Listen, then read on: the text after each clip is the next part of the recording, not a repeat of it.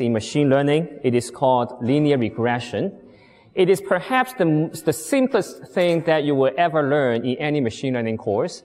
And I bet that in this room, many of you have already learned linear regression more than once. Okay? So, what I would want to do today is not to make you feel boring again by just showing you some equations that I bet you have seen before, but I will want to bring up some perspective from the linear algebra point of view of what this linear regression is actually doing and how this linear regression is going to be positioned in a learning algorithm, that framework. Okay, so this is a rough outline of the 5 lectures that we are going to go through in the first part of the course. In these 5 lectures, we will study linear regression, okay, a very simple method that can go through all these 4 blocks in the diagram that I'm showing here. What are the 5 blocks? Well, you have a data coming in, and so you want to extract the features.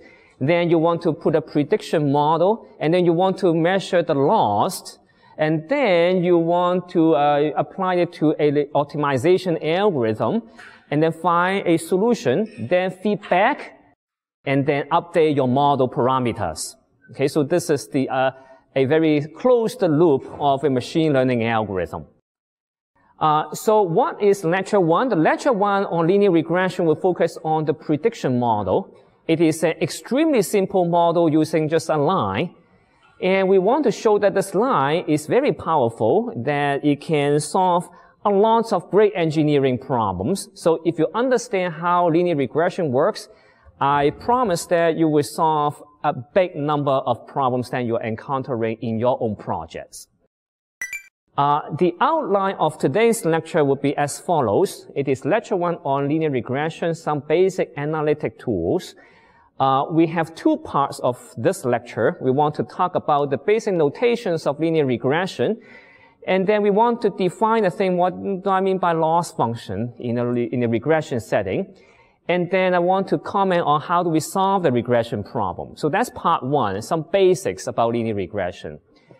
Then I want to jump into a little bit more abstract setting called the geometry of linear regression. This geometry will play a very, very powerful role in the later part of the course when you try to understand what is the meaning of a feature. What do I mean by error? What do I mean by norm? Those notions will play a big role in a typical machine learning problem. So I want to spend some time talking about the geometry.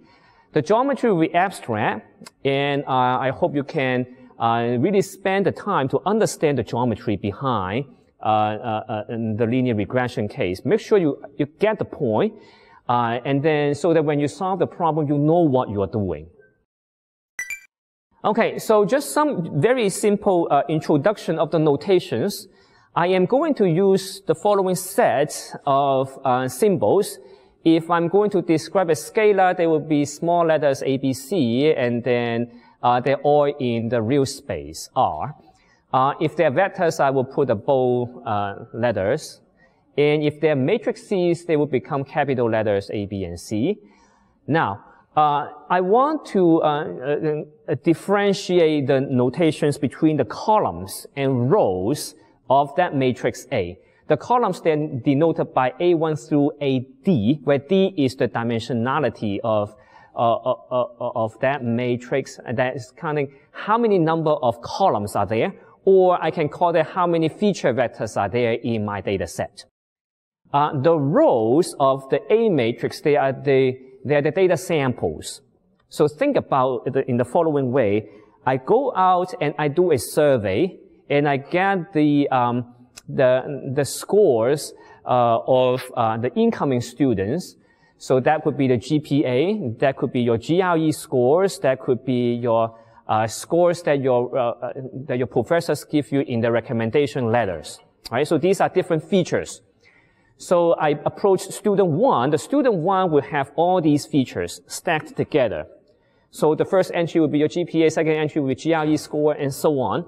These will be one row, okay? So you are a student, you are a data sample point, and so you have one row of all these features stacked in one row. This is x1 through xn, okay? So that's one row. And then the columns will be all the students and then their GRE scores. So that column represents the GRE score column. These two are two different perspectives of that A matrix.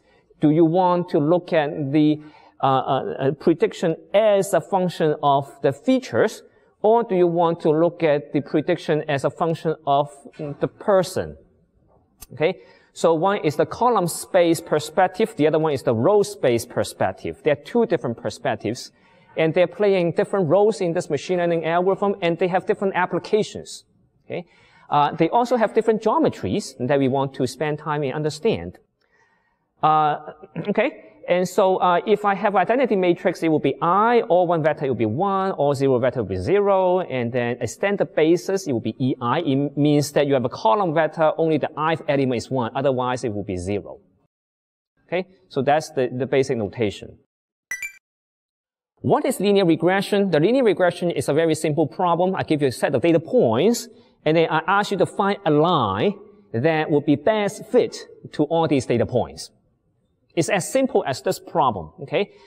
Now you can see that, okay, this problem is easy. I put all the data points into my Excel spreadsheet. I click a button, I get a result. But let me ask you, what does Excel do behind that button? Well, it's actually doing some kind of curve fitting. And behind this curve fitting, you're actually solving a linear system equations. And by solving this linear system equation, there's a loss function associated with that. And there is a method that solves the problem for you. So there are a couple of steps when you're trying to solve this line fitting question. So I want to put the linear regression into a slightly more abstract way so that we can generalize this concept to other problems. Okay, so this is a very simple problem. It's a toy problem on linear regression, but I want to use the same notation that can be translated to other problems later on in the semester. So what do I have? Well, you have a set of measurements, yn. These are scalar numbers because you have, think about you have all the GRE scores or the GPA numbers, and then you have a number. That would be the predicted value, how the overall score of the student, whether we should admit or not, right? So that will give you one score. That would be yn. N stands for the nth sample. The input would be one row, okay, that the data point of that student. And then what would be the model? The model is denoted by G subscript theta. This is a model that you pick. In this case, it would be a linear model. I put a theta there because I want to parameterize my model using a parameter theta. So theta could mean what? In the previous plot, it would mean the slope and also the y-intercept. Okay, so these are the trainable parameters. By finding out the theta, you can define the line. The goal here is very simple. You want to find the best theta so that all the YNs will fit well with the prediction, which is G applied to XN. Is that clear? All right. Now, linear regression is a special type of regressions. And in this linear regression setting, you are going to restrict G to a linear function. And by linear function, I really mean that you have the theta vector, you do an inner product with the X. Okay, so that will define a line. And what are the X? Well, X will have the dimensionality of D because you have D features. That's why you have D elements. The parameters, you also have D because now you're taking the inner product between theta and X, and so the dimensionality has to match. This is equivalent to the equation that I'm showing at the bottom, which is the sum of the theta i's and x i's. Now, once we have defined the notation, let's also try to define the loss function, because in any machine learning algorithm, you want to settle the loss function, and then you want to minimize the loss function. So what is the loss function here? In the regression case, we are going to define a loss called the L. The L will take two inputs. One is your predicted value, which is the G, applied to your input data X. And then you have the value Y. Y is your actual measurement. You put the loss function, and the loss function will calculate the difference between the two. and you sum over all the possible samples in your training set and sum them all, you call that as the loss. And in particular, if I choose the square loss, which means that I will put the square difference between your prediction and also your measurement, that will give you the square loss function. You sum everyone up. That is the loss function that we use in linear regression setting. Now you ask, can I use another form of loss? Yes, you can. But why do we choose square? It's because square is differentiable. You like things to be differentiable so that you can take derivative, set it to 0, and then get an analytic form. You can use the 1 norm, which just put the absolute value as your loss function, as I'm showing you in the second point here. You can do that, but then you need to pay the price of solving a little bit more difficult optimization problem. Okay, in this problem, you may not even have a closed form if the loss function is more complicated. The goal of the regression is to find a theta such that your loss function is minimized. Okay. And so once you have this minimized loss function, you will get a minimizer, and this is called the theta hat. And once you put this theta hat into your model, you can put in a new testing data point, I call it x new. You put it into your model, and then this model will return you the predicted value. Okay? If it matches well, you're happy. If it doesn't match, you go back and you debug. Okay? So that's the general framework of what is the model that you're choosing here? It will be a linear model. What is loss function? Square loss function. What is problem? It's a minimization problem. Okay? So that covers the generic pipeline of machine learning. Any machine learning problem is framed in this way. Okay? You have your algorithm that will solve a loss function in a similar manner. Okay, so now let's just jump a little bit into the equations. So let's restrict ourselves to a line. Then what do we have? Well, then you have this equation in the first point. You have G equals to X transpose theta.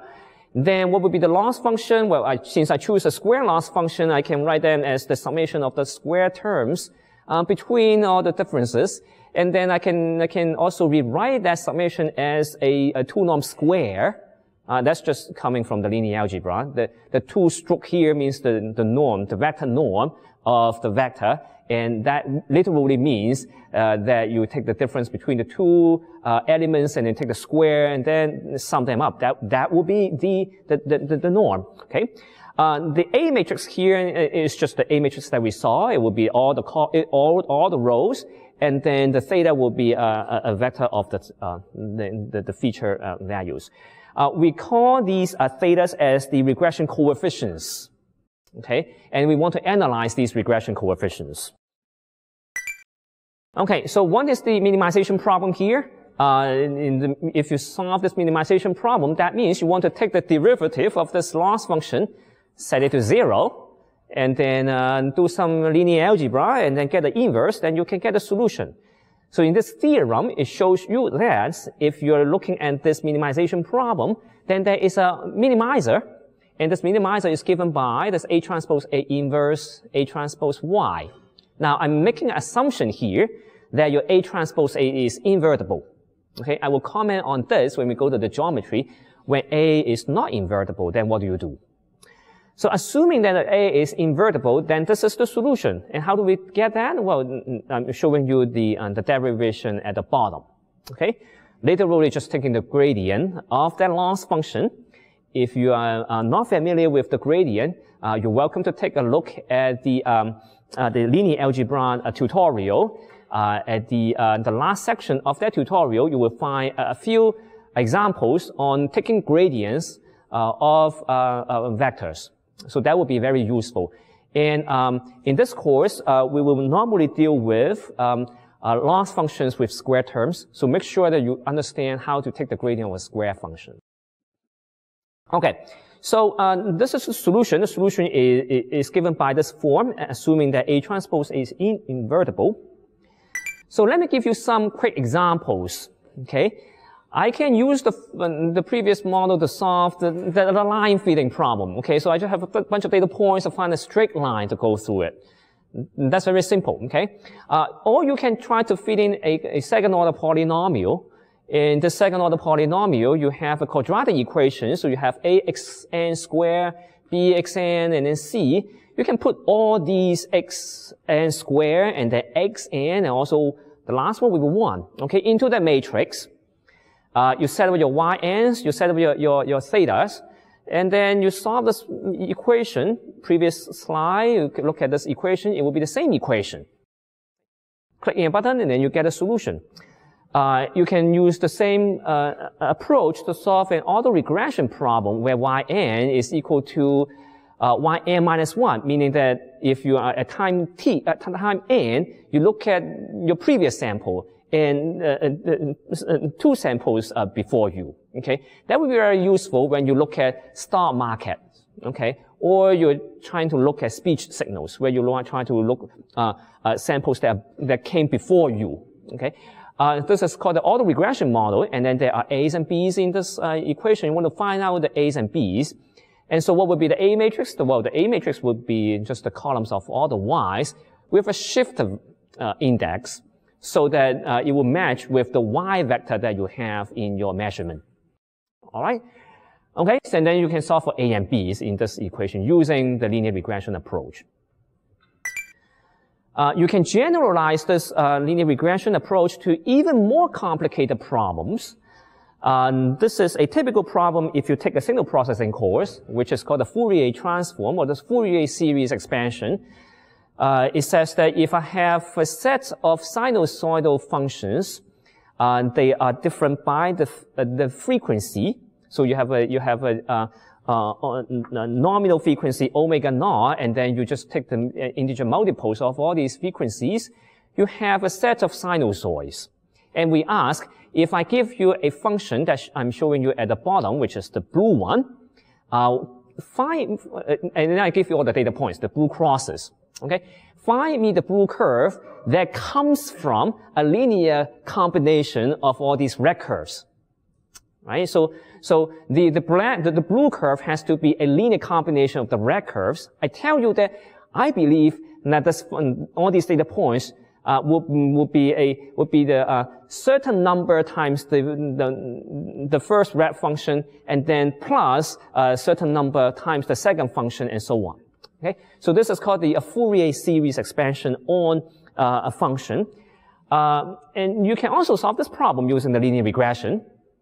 Okay, and then now you can extrapolate this idea to other things. You can have a polynomial you can extrapolate. You can have your own define the basis functions you want to interpolate using the linear regression model. You can find out the regression coefficients. Okay, so all these can be applied using just a very simple principle.